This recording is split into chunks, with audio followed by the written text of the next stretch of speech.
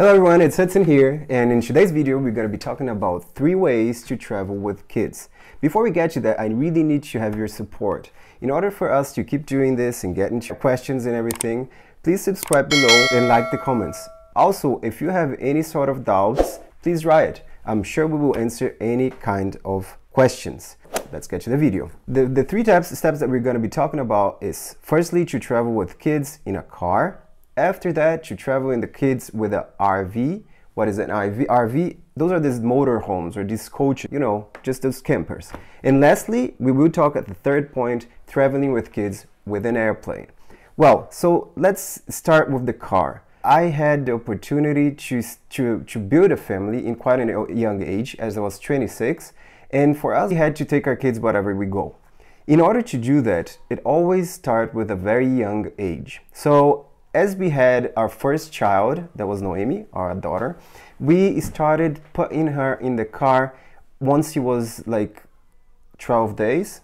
It was kind of crazy because as she was born, just as we got her birth, she directly went to the car and we took her home with her first day in Earth. And I think the most important thing is for you to really pay attention to your children.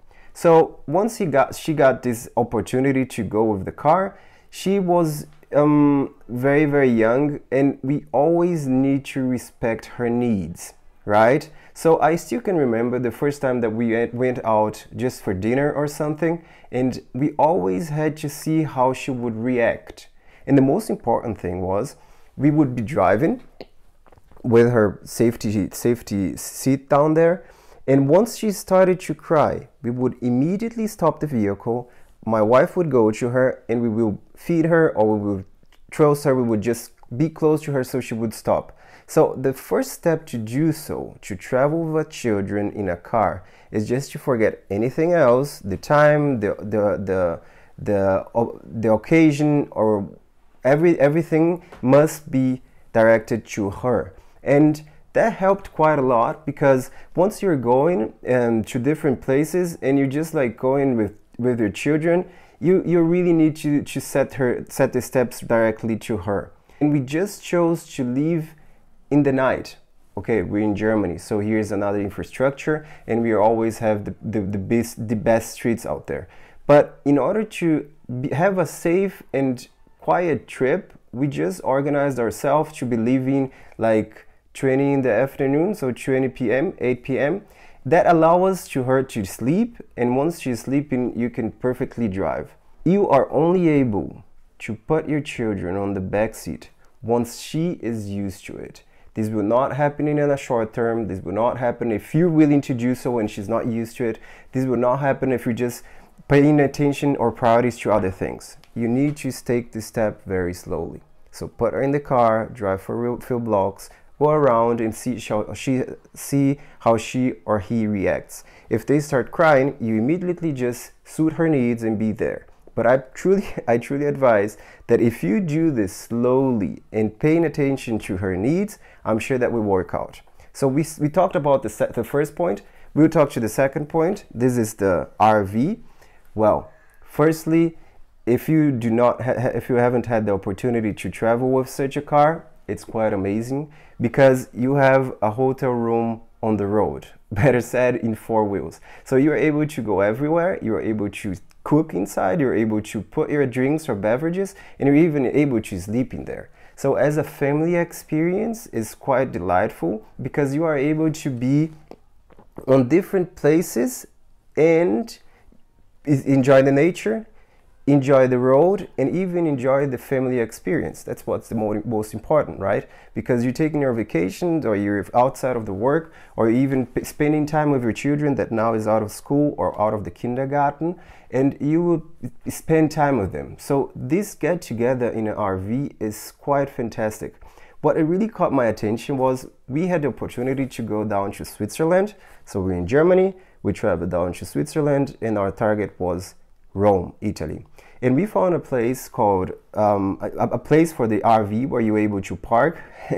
And how crazy it was even able for you to, of course, use the bathroom, buy beverages or even breakfast, and even take a shower with music. So the place was amazing, it was really nice, and for us was quite a great opportunity.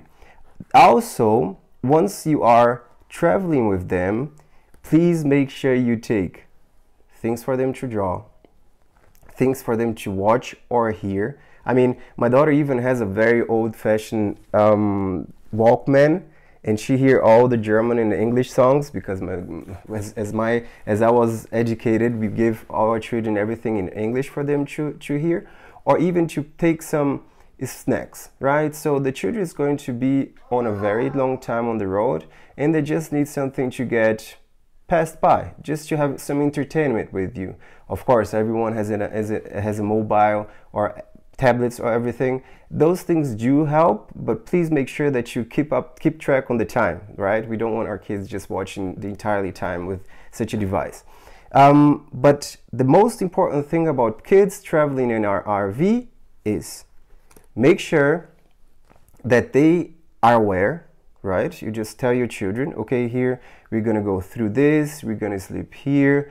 Just make sure that they are aware of everything. Information, communication. Once they know, they will be way more with you, or they will participate more. And I think that's quite important. And the last point, I would just get there. That's the most important one. But before that, please, if you enjoy our video, if you are willing to see more of our content, please subscribe, please like, please leave a comment. If you have any specific doubt about anything that comes up to your mind about traveling with kids, please let us know. And every time that we travel, we're taking them with us. So this said, let's go to the airplane. Well, honestly, if you hear airplane, you will be asking, whoa, that's going to be a huge challenge. It is not. It is actually the easiest way for you to travel with children. And why is that? Well, you only need to take care or pay attention to 2 steps. That's when the airplane is taking over, and that's when the airplane is going to land, right? Those are the 2 steps that you must sure that you're buckled up and that the children is well set. After that, everything will be very smoothly.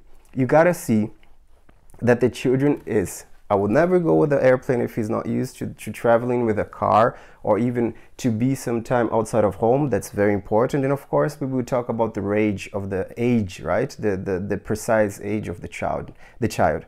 But once you are in an airplane, or even once you booked a ride with an airplane, you are able to bring your strollers all the way to the airplane. So this is quite useful. You're going to be carrying your child into the board of the airplane, and once you get there, I mean into the airplane itself, you just give your kid, you can fold your stroller, you will leave it there, and the flight attendants will take care of it. They will put somewhere where you, as soon as you get your target, they will unfold it and give it to you. Before that, something that really makes me happy is traveling with small children allows you to use the priority lane.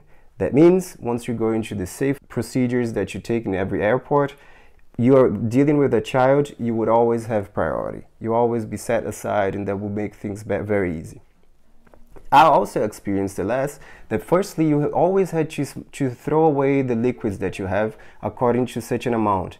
But this time, as we mentioned that this is for our children, they actually checked, as all the procedure says, and they gave us back to us. So traveling with a child, once you have something to drink, something to eat, and a stroller, it's not going to be very complicated. Once you made inside the machine, you gotta tell your attendants, or before that, it would be very useful to let the travel agency or the airplane agency that you're traveling with a child in its age, right? Or her or his age. And once you have their age, you're going to be helped. And according to the age of the children, once you are inside, you are even able to get a place. It looks like a shell or a small bed where the children is allowed to sleep inside. Of course, those shells, they have to be set in a place on the airplane, so you're going to have even a better seat to do so. And they will help you. Other than that, please notice, as I mentioned, to the 2 procedures, takeoff and landing, you will have to have your children on the arm, and there is a precise seat belt that you can match up to them. But usually, once you've set foot on the airplane, they're gonna help you immediately. That was the experience that we summed up. And also, once you have the children and once they're buckled up and they're on your feet, on your hand, you also be asking, yeah, Hudson, but I'm really worried about hearing, because we get the pressure. Do not they get their pressure?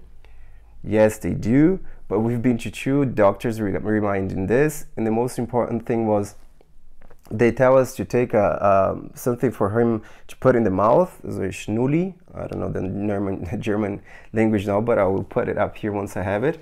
And they will be putting something in their mouth, so they're able to have they will be swallowing it, so it won't touch their hearing at all. So you do not need to worry. Small kids are already used to this. Well, this said, I think you're now ready to go. If you have any other question, or if you want to let us know how was your experience, or if we went all through the steps that we mentioned, please mention below. If you like, leave a like and subscribe.